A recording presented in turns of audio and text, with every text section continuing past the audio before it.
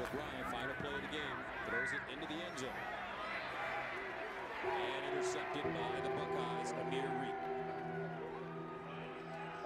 And that's the end of the game. Ohio State 56, Nebraska 14. Right now, let's get you back to Los Angeles for more college football. Here we go.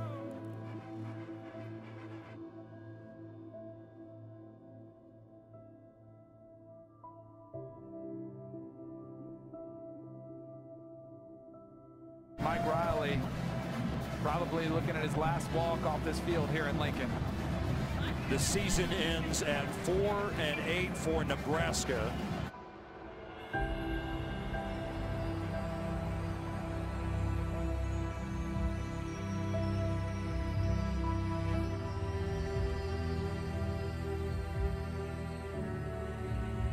Nebraska historically belongs in the upper echelon of college football.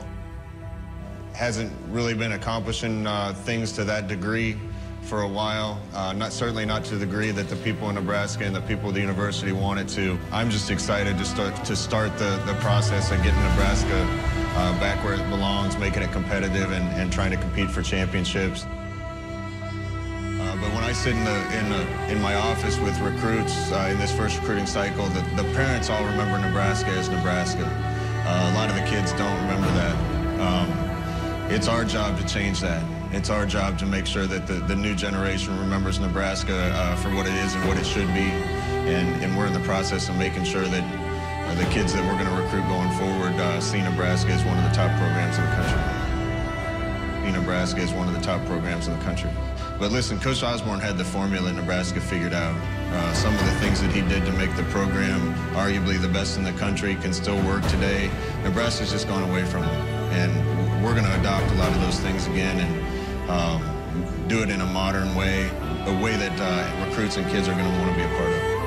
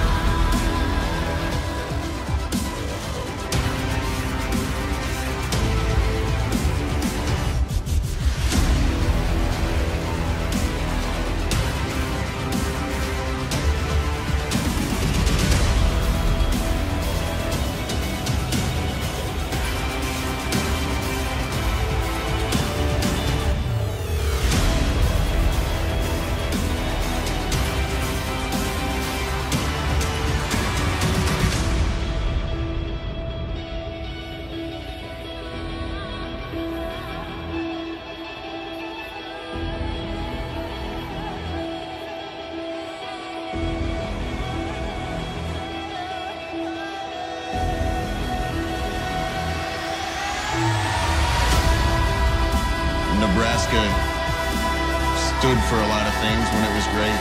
It was an organization of integrity and character.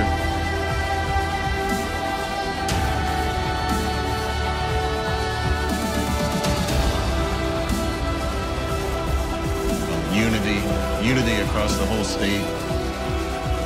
We used to build it from within by developing players better than anybody else. We went out and recruited good players that were hungry and had upside and got to work in the best strength and conditioning program in the country with the best nutrition program in the country, best academic support in the country, best life skills development in the country. Went out and got a bunch of walk-ons from Nebraska and from the Midwest that were hungry, that put in into the same type of program and develop them too. And by the time they were sophomores, juniors, and seniors, they were contributing. The program used to reflect the people of the state. Nebraska's best asset is its people. It has unbelievable people that are hard-working, blue-collar people that are going to care about each other. That's what we're trying to get back to in our program, and that's the way that we're going to build it to try to make it have sustained success.